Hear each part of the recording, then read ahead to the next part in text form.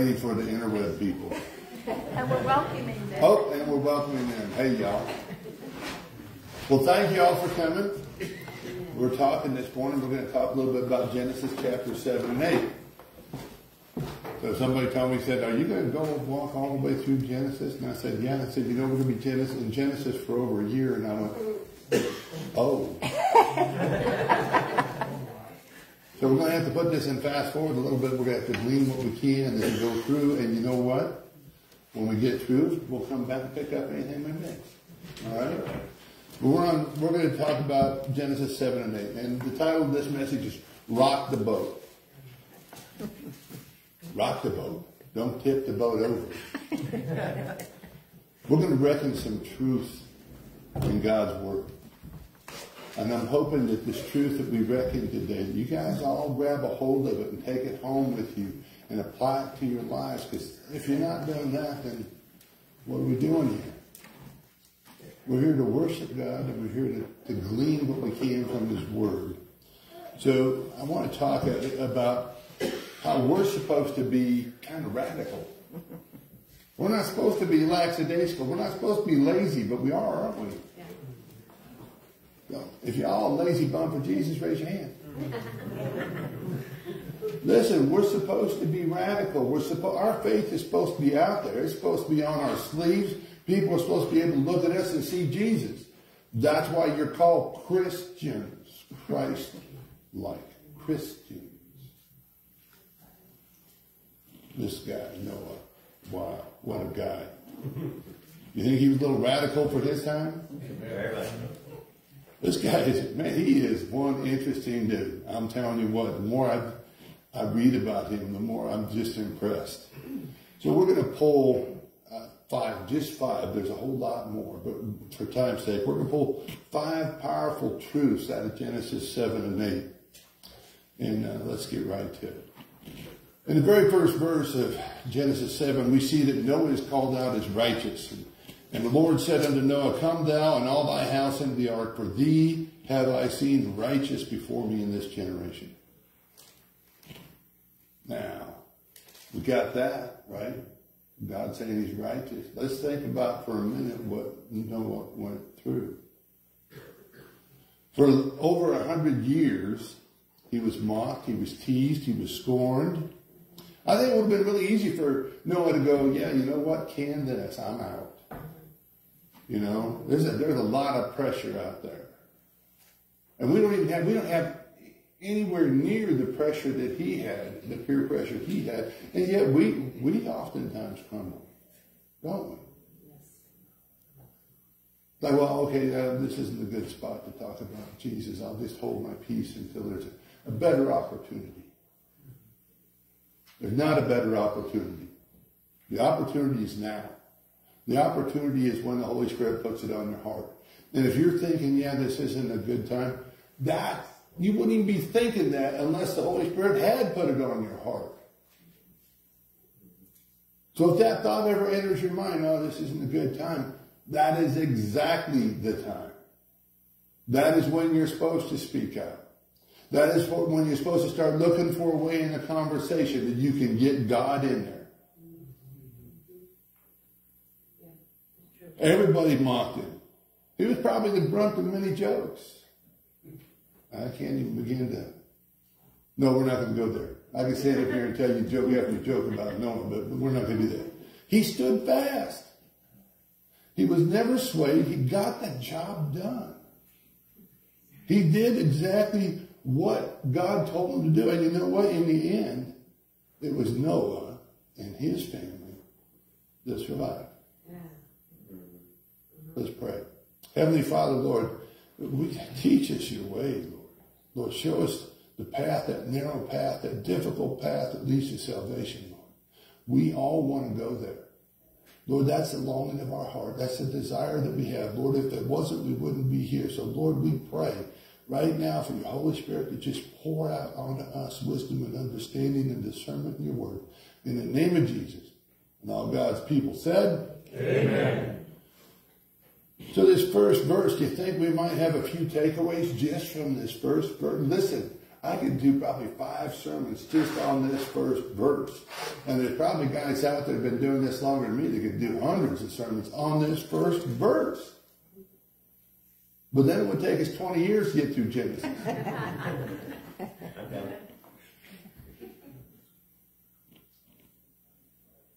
How many times have we felt God urging us and we failed to respond? That's true. This whole thing with Susie, the homeless woman, God urged Cindy to do something. Cindy urged me. And by that, God urged me. Because I know if God puts it on Cindy's heart, that it ought to be on my heart as well. We missed an opportunity to do God's work. An opportunity to serve. And that's what they are, y'all. They're opportunities. Because the thing is when we're obedient to God's calling, He doesn't just go, yeah, awesome. No, He pours His blessing out because we've been obedient. You see, Noah was obedient. He was counted as righteous. He had to build a boat. Where did he get the wood? I'm thinking about it. Where did it? Where did he get the wood? God provided the wood. God provided the pine, pitch, and tar to seal the boat up. God provided the animals to come and not fight with one another. God provided. Whoa. You see, this little act of obedience, it's not really a little act. I mean, building a boat in the desert. Not a little boat, a big boat. Suffering scorn for over 100 years. That's no little thing. So the blessing is going to be big. God doesn't leave us high and dry. And God calls us to rock the boat. So that brings me to my first truth. If we truly love God, we will obey His commands. People are going, oh man, now it's going to talk about a command thing. You know, I don't really want to do anything. I just want to be, I just want to be saved. I don't want to go to hell, but I don't really want to be stuck having to do something. It doesn't work that way.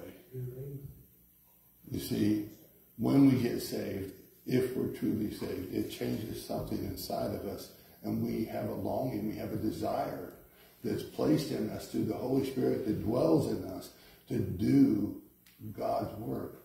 And He gives us the assignments. I don't do it. It's not my job to pick out what y'all are supposed to do. If it was, this church would be done already. My house would be done already. I'd have a nicer car. Now, the point I'm trying to make is that your walk is your walk. Yes. Your walk isn't my walk, and your walk isn't any less important than my walk. You see, Paul talks about this. He says, how can the hand say to the eye that he's more important than the eye? Well, without the eye, the hand can't even, the hand can't even see what it's supposed to grab without the eye, can it? But does that make the eye more important? The eye can't grab anything. If you got an eyeball and grab something, don't do it. It'd freak me out. We all have something that we're supposed to do. Paul tells us that we have good works that God planned for us since before time began. So the question is, are you doing them? Are you walking in that faith that says, yes, I'm going to do what God's calling me to do? Or are you going, well, God never called me to do anything? Because, listen, that's a lie from the pit of hell. If somebody says you don't have to do anything as a Christian, that's a lie. You see, we've been spoon-fed a watered-down gospel in this country for too long. And it's time for us to realize that we're accountable, whether we want to be or not. Right. And listen, if I'm accountable to somebody and I'm not doing what I'm accountable for, that makes me uncomfortable. But if I'm accountable to God, that takes it to a whole nother level. And I'm telling you, if you're a believer in Jesus Christ, you are accountable to God. Yes. Because Jesus is the one that's going to judge you in the end. And what does the book say? It says he's going to judge you based on the good and the bad that you did. Your works. Now, it doesn't have anything to do with your salvation. Your salvation is secure in your faith in Jesus, but your reward, ooh. And if you're one of those guys that says, well, I don't care if I'm a janitor and cleaning toilets as long as I'm in heaven. Listen, you don't realize what you're saying. You don't realize what you're going to be missing out on. You take the best of the goodness that he can give you here and multiply it by millions, because that's what you're going to have up there. We don't do those things that God urges us to do because we're afraid we're going to look foolish. We're afraid that people might make fun of us. Or that people might not think too highly of us because we're one of them goofy Christians. Listen, I'd rather be a goofy saved Christian than a dead and condemned human. And I'm supposed to take anybody and everybody I can with me, right? And believe it or not, that works both ways. Those who are not saved, they want to drag anybody and everybody with them into hell. There's a division. If we jump down a little bit, we'll see that if we truly love God, we will obey his commands. Look at verse 5 of chapter 7. And Noah did according unto all that the Lord commanded him. Oh man, I wish that was me. I wish that could be said about me. Listen, he pulled me out of the mire. My salvation, my forgiveness is so big. And yet I still hold back from him. Any of y'all do that? Anybody hold back from God? And you might be thinking, well, God never really commanded me to do anything. And if you're thinking that right now, I want you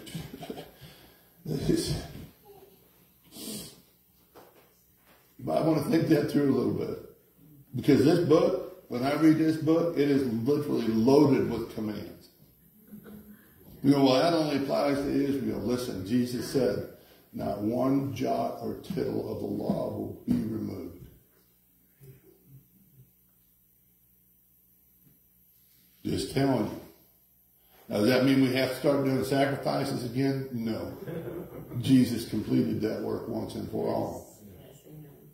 What that means is that God has commands for us. He has told us what to do. Jesus himself, God in the flesh, clarified these things. But even he said, keep my commands. Look at John 14:15. Jesus said, if you love me, keep my commandments. Just like Noah received salvation from the flood and destruction from the rest of the world by being obedient to God, we receive salvation through Jesus Christ.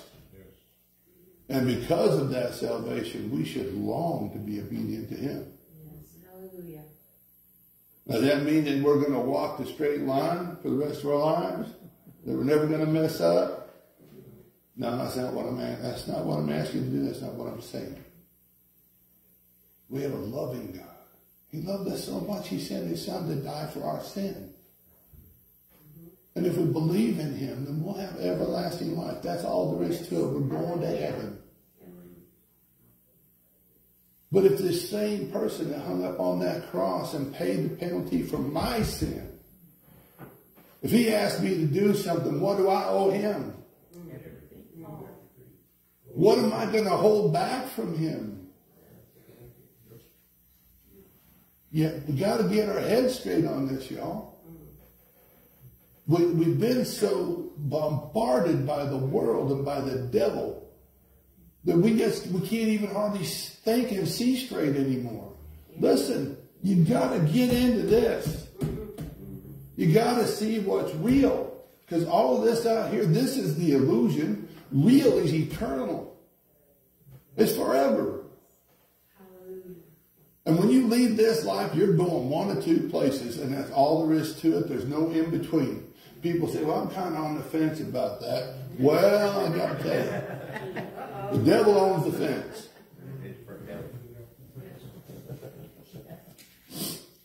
So what exactly did Jesus command us to do? He says, if you love me, keep my commandments. So do you want to be more like Jesus? Is that the desire of your heart? Would you like to know him better? Is that the desire of your heart? Well, let's look at John 14:21. This isn't our message. There's a lot from John in here because John, the Bible says it better than I can say. Does that make sense?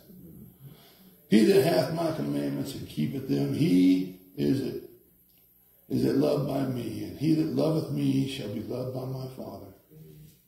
And I will love him and will manifest myself to him. I'll make myself known to him. Who? The one that keeps his commandments.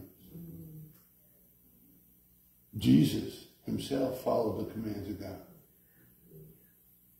John 14:31, Jesus said, but that the world may know that I love the Father. And as the Father gave me a commandment, even so I do. Arise, let us go hence. Where are they going? They're going to the garden where he'll be arrested and he'll be taken as prisoner and beaten and then hung on a cross.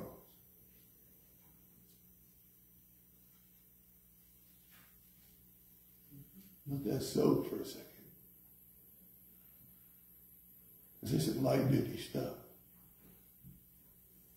Being a Christian, not light duty. Being a Christian is hard. John 15:10 says, if ye keep my commandments, ye shall abide in my love, even as I have kept my Father's commandments and abide in his love. So what's the primary thing that Jesus tells us to do? Love the Lord with all you got.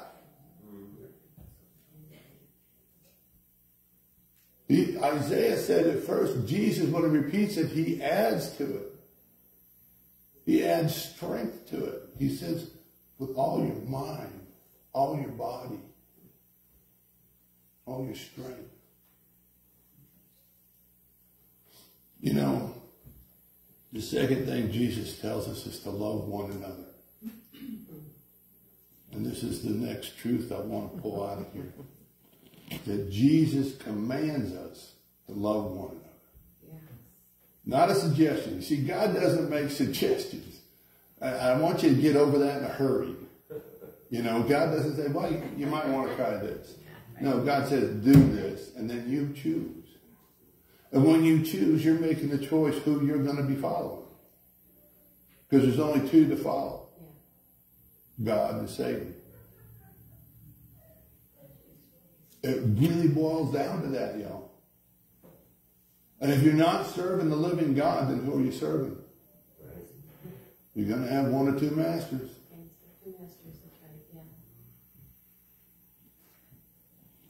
And when Jesus commanded us to love one another, he didn't just command us to love the way we think we ought to love. He said, love as he has loved us.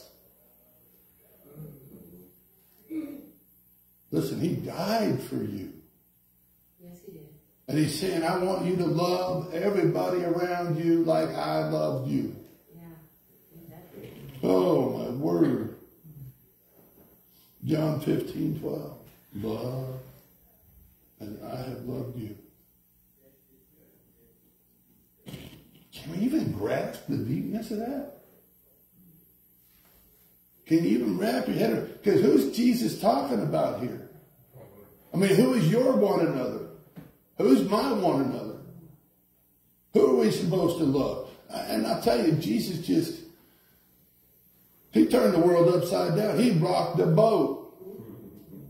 Everything that we thought was right, we had it all wrong. And Jesus came and said, this is the right way. He rocked the boat. Jesus was the radical of radicals.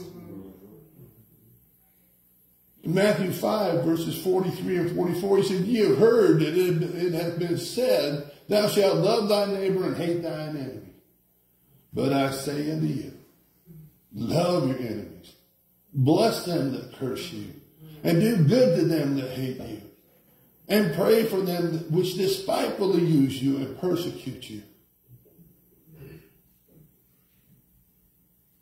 Dang, it's easy to like somebody that's likable, isn't it? Yeah. But that isn't what it says here, is it? Right. So my one another has to include these people that I don't even like. Why would God do that? I don't even like. How many of you ever met somebody that's hard to like? Come on, be honest. That's right. We all met somebody. I'm not really that good at this, okay? This is one where I kind of fail, and I'm asking God to make me better, okay? So we can all ask God, can y'all do better? Yes. I can do better. Yes. But somebody unlikable, man, I'm sorry, I don't like them. They're unlikable, right? Yeah. That's a confession, y'all. And the Bible tells us that I'm being obedient now. I'm confessing. And that's a sin. Yes. I agree. Listen, you need to understand that when you don't do what God commands you to do, that's a sin. Plain and simple. Cindy comes home and says, "There's this woman, Susie, is homeless." "Yeah, I saw her." Do you think we should do? No, we don't need to do anything. It's okay. She's there because of her choices. Cindy comes back to me a few hours later saying, "I can't get her off my heart." Really? Yeah. Then she goes on until I stop and talk to her. "You did?" And I'm like, okay, so her smell didn't rub off on you. That's good. See, there's people who smell bad. And there's people that have checked out of society by their choice. And we can take a hard line and go, "Hey, you made those choices." Right? And we can allow our hearts to get hardened. Or we can understand that Jesus loves them as much as he loved us. Jesus died for them the same way he died for us. And that there is no one on this earth that is breathing that is without value.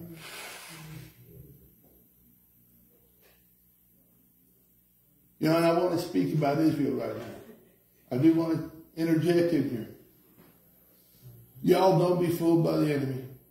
I don't care what the media shows. I don't care what the world says. God says to support Israel. Yes. Amen. Hallelujah. If we turn our back on Israel, we're done. We're toast. And we should be making a stink about this whole situation in these colleges. We should be writing letters to our congressmen. We should be writing letters to the deans. We should be taking action. We need to get radical. You're going, "Well, hey, Pastor, you're talking about political stuff." No, I'm talking about faith stuff. I'm talking about Bible stuff. I'm talking about what the Lord has commanded us. Right.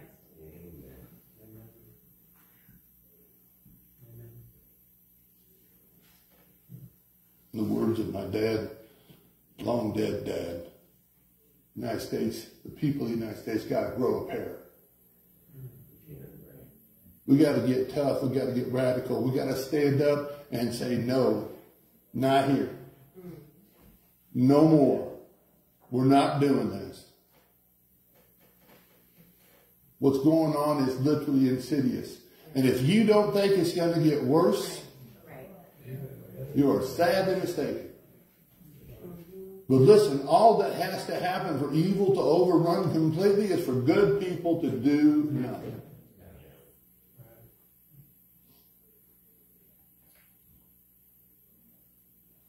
We got to love those unlovable people. We got to step out in faith. And you know what? Every time I ever have, I've made a lifelong friend. Every time. And even if they move on and I don't ever see him again, they're still my friend. I still pray for them. I still think about them. I still ask the Lord to watch over them because they're my friends. And you know what? It's always, I don't know why I'm resistant to it. If there's somebody from first impression I don't particularly care for, I don't know why I'm not quicker to get over that and over myself. But here's something I want to tell you. You cannot have a second first impression. So if the first impression goes bad, then you need to try harder. You need to try to change that first impression. That makes sense? Yes. Here's the third truth. Let's just move on. God will always keep his end of the bargain. God always does what God says he's going to do. He says, I am God. If I say it, will I not do it? Listen, when God speaks, that's a big deal. You know, this whole thing that we live in called the universe, God spoke and it sprang into existence. And the thing that's cool right now is that all of our scientists are now saying, yes, the universe definitely had a beginning. And yes, it was definitely sudden. Well, that just points me to Jesus. It points me to God. And I don't know how you can believe in the science of the beginning of the universe and not believe in God. I don't know how can you separate that? That's like trying to get the white stuff off of the orange. You know, you didn't get that.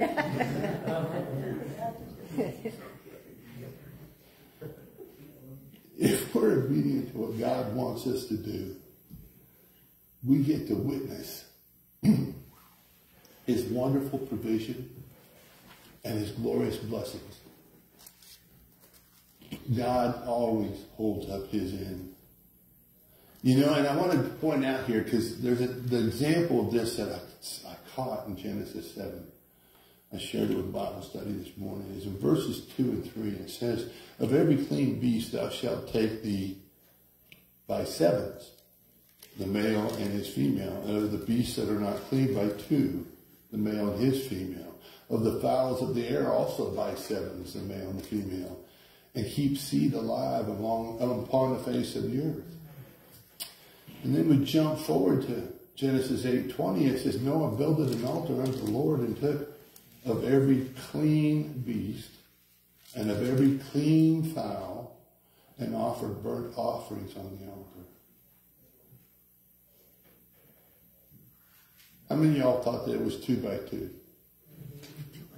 Okay, there was 2 of every kind of unclean animal, but the clean ones, there were 7. That's an odd number. Why would God do 7? Because in Genesis 8:20, Noah built an altar unto the Lord and took of every clean beast and every clean fowl and offered burnt offerings on the altar. God provided the sacrifice. Yes. God provided the sacrifice by having one extra bird, one extra clean animal come onto that ark. I don't think Noah lacked for anything. Like I said before, he got the wood, he got everything he needed to build the boat. And that brings me back to the announcement we had a little bit earlier. He's agreed to teach a class in biblical finance. And several of you said you were interested in doing that last week. It's not a class on how to get rich. Okay. Anybody that stands up with the Bible and says, let me show you the Bible principles to get rich, they're lying wrong. Yeah. Okay? It doesn't make you rich. Well, I should say, it doesn't make you wealthy. But following these principles will make your life rich. Amen? Amen. It's a class on how to honor God with what he's given us. And if you're interested, then just hang out here in the sanctuary for a minute after we're dismissed, and we'll set a day of the week that works for everybody. I don't want anybody to miss this opportunity, because one of the biggest ways that God can bless you is through your finances, and if you do them in a biblical and godly manner, then he pours his blessing out. Back in God's provision. The Bible is filled with God's provision. It's full of it, you know. 1 John 1:9 says, if we confess our sins, he is faithful and just to forgive our sins and to cleanse us from all unrighteousness. Listen, if that's not a provision, I don't know what is. That's the biggest provision there is. We get to get rid of our unrighteousness. He does it. You can't do it. I can't do it. And we're told to confess our sins in so many different ways throughout the Bible. If we're obedient to that command, God's promise and his provision follow. If he says it, isn't he going to do it? And James 5:16 says, confess your faults to one another and pray for one another that you may be healed. The effectual fervent prayer of a righteous man availeth much. You see how that works? Speaking of works, like I told you before, God commanded us to do good works. If you don't think so, let's look at Matthew 5:16. Jesus said, let your light so shine before men that they may see your good works and glorify your Father which is in heaven. Every once in a while, someone will come up to me and they'll say, man, you're just doing such a great work here in this community. I'm like, no, I'm not. It's not me. Sometimes I want to say, what are you talking about? I don't even like you. It's not me doing this. It's God doing this. God is the one doing this, and God gets the glory and God gets the credit. I don't want any credit for what God is doing, and I don't want anybody to try and put that on me. I can't carry that load. I'm telling you the truth. What's happening here in this community, in this church, this is a God thing. It's a divine thing. Amen. He's doing it. Give glory to him.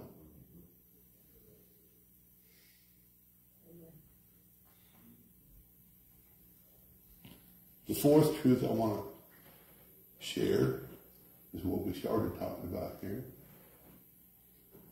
God's got stuff for us to do.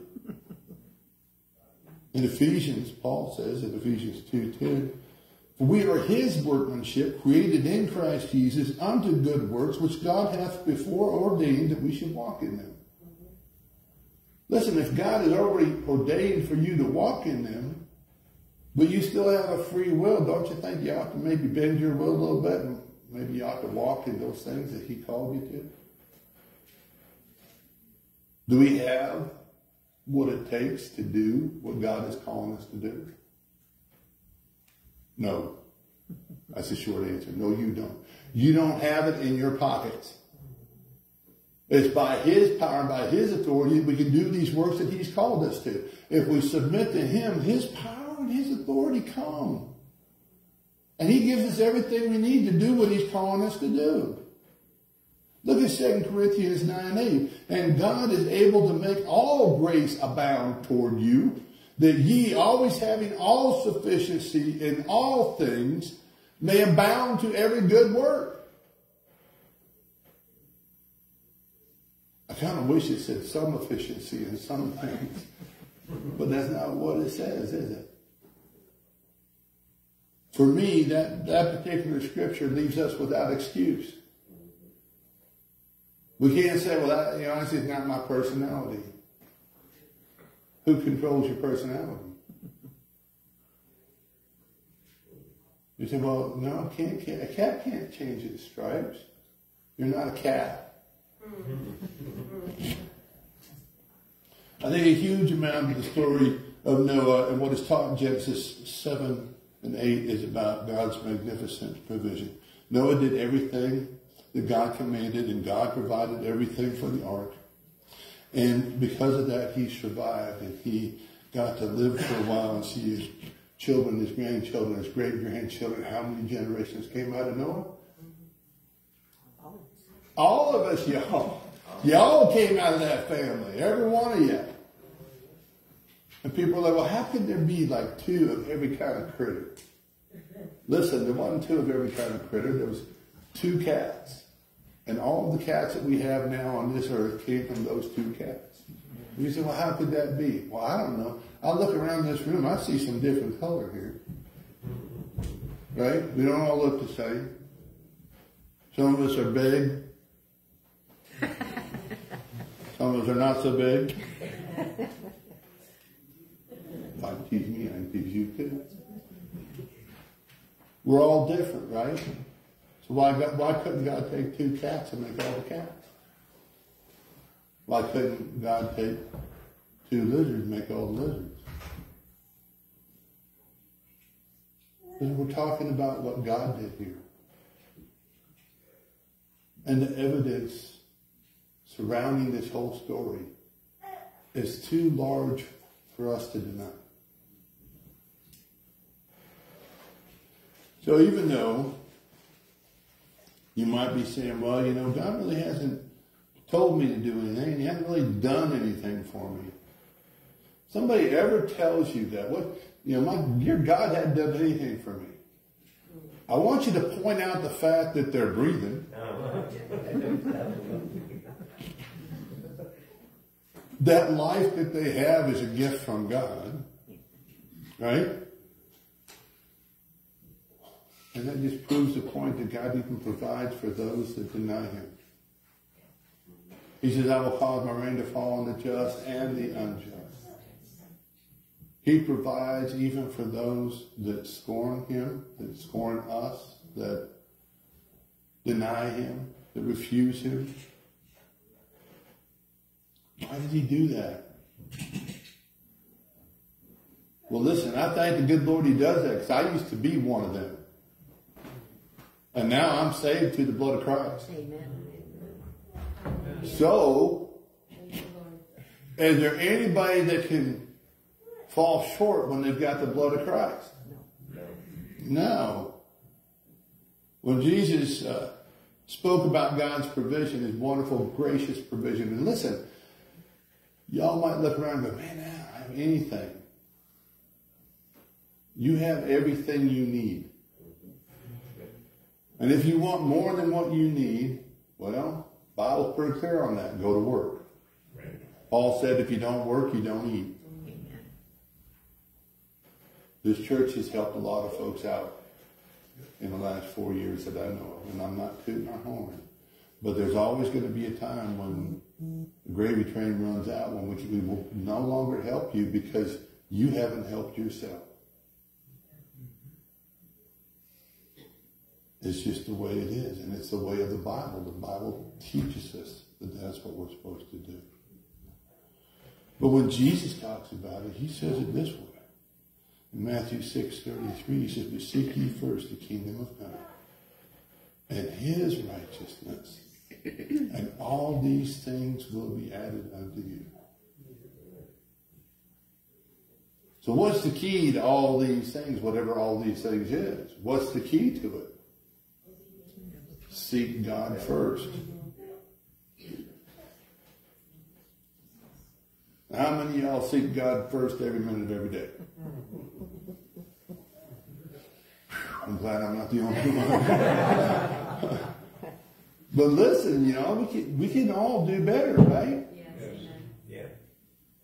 The thing is the level of commitment that's in us. Am I committed to doing better? Am I committed to trying harder? Are you? Just asking. See, I want to point out to you that Jesus, if you believe in Jesus, then the Holy Spirit dwells in you. You're not alone. You're never alone. My mic just died? Mm-hmm. Holy smokes, God, that was the best part. We're going to take a time out. This is intermission. The other one's loaded up. The other one's already loaded up? Yep, that's right. All right, hang on. I'll just switch mics. Maybe. For y'all out there in interweb land, I got to tell you, this is a little country church with very little technology. And we're doing the best we can for Jesus, amen? Amen. And so, this kind of stuff happens once in a while. Are we back? Yep. Yeah. Doesn't sound very loud though, does it? Oh, there it is. Okay. All right.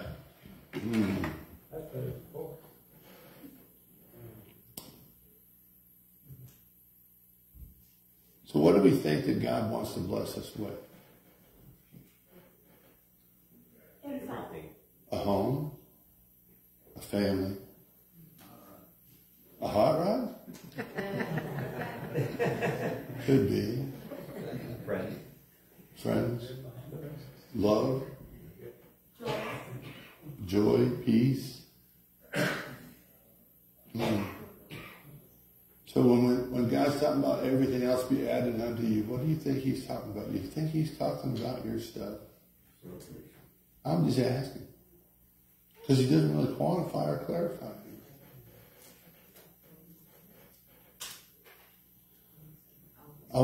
I would be remiss if I didn't throw this in, because we're going to teach a class on biblical financial principles. 1 Timothy 6:10, y'all know this.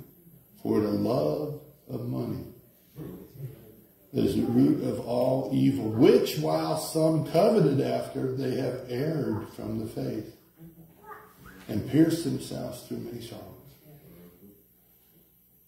That's why I told you, this class we're teaching is not a class on how to get rich,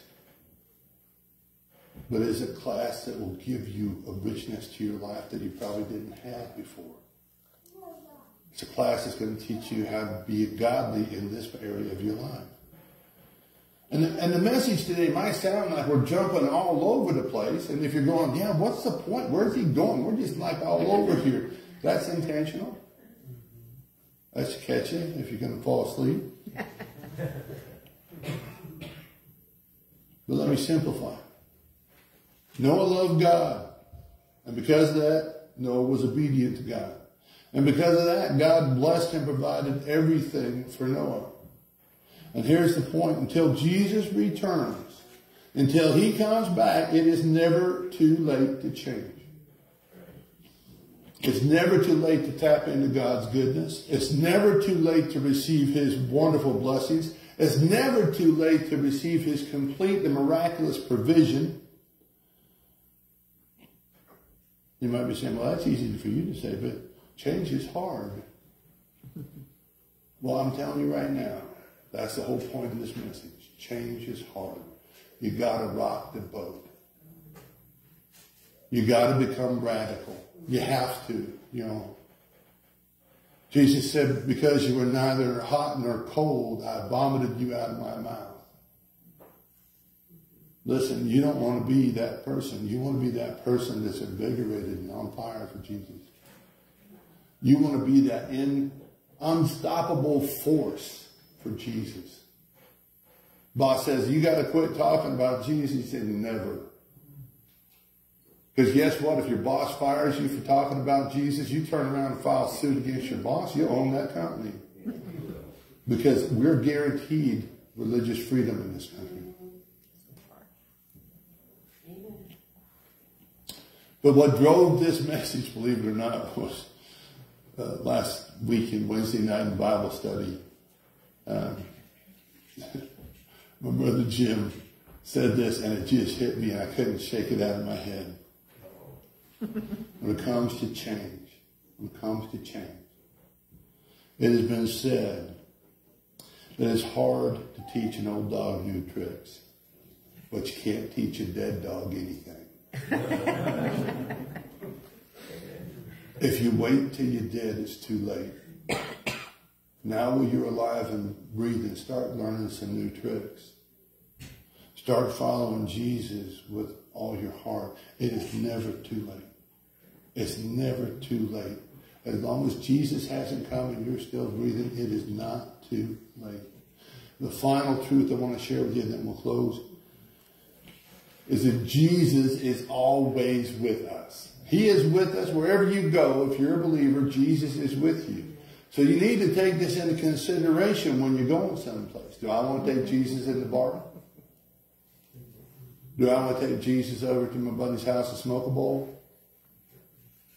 Do I want to take Jesus when I'm mistreating somebody? Listen, you can't hide from God. None of us can. You cannot hide anything you do. The thing that you do in the most secret place that you don't want anybody to know, God knows.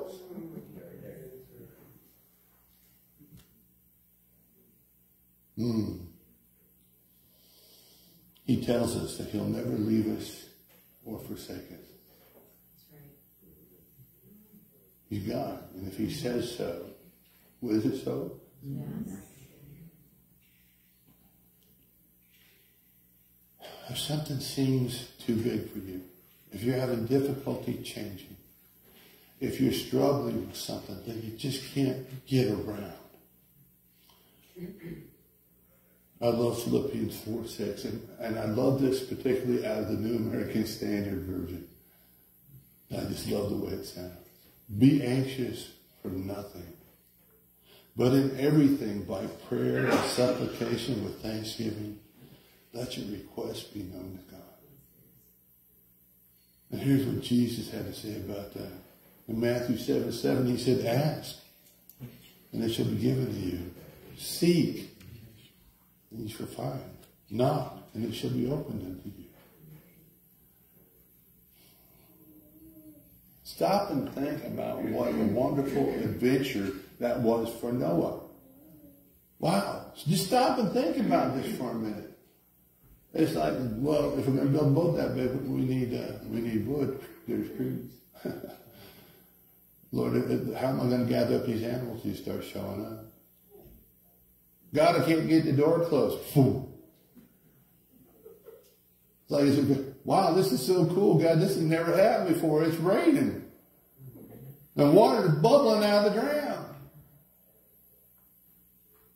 Can you just imagine all the new things, all the things that never happened before, this wonderful adventure that Noah was on? Listen, you rock the boat, and guess what? You're on an adventure with Jesus. And it's going to be for you like it is right here for Noah. There's going to be something in your life that you're going to go, man, how did this ever happen? I literally have to pinch myself sometimes and say, I'm a pastor? Man, you got a great sense of humor. But it's a supernatural love that he gives you. We struggle sometimes with the unlovable people, but he gives us that supernatural love for people. He provides everything. Don't you see it? It's all Jesus. It is. And if it is all Jesus, then what are we waiting for? Get on the bus. If you say, well, I just don't know how to do this. Well, here, I'll tell you what it says. It says his word, let's ask him and he'll give you. Yeah. Let's seek him out and he'll be there. Let's knock and those doors are going to be open for us. Would you pray with me? Heavenly Father, Lord, we lift your name on high, Lord Jesus. We love you so much. Lord, if there's anybody here that doesn't know you, Lord, I pray that your Holy Spirit would pursue them from this day forward relentlessly.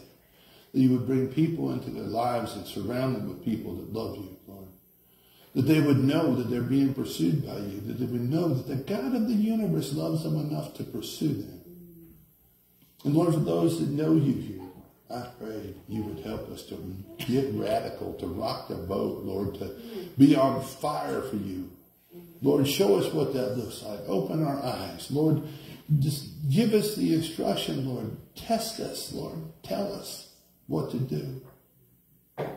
Lord, we want to be on that adventure with you. And we ask for it right now.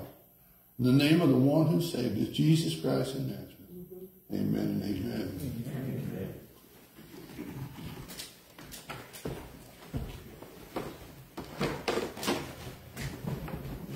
Oh, I will build a boat? No, we already sang that. Oh, I was going to say, but we're doing that one again? It's Oh, I know whom I have believed.